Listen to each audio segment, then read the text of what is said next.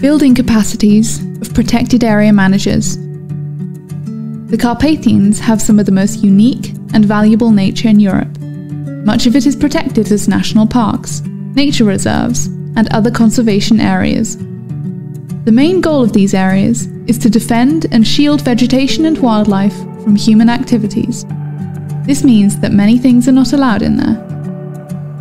In many of these areas, however, nature conservation and human use compete for space.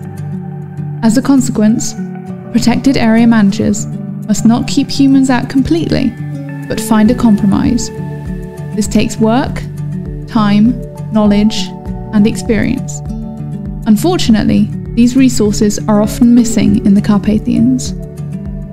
Centralparks helps protected area managers build capacities to protect Carpathian nature more effectively.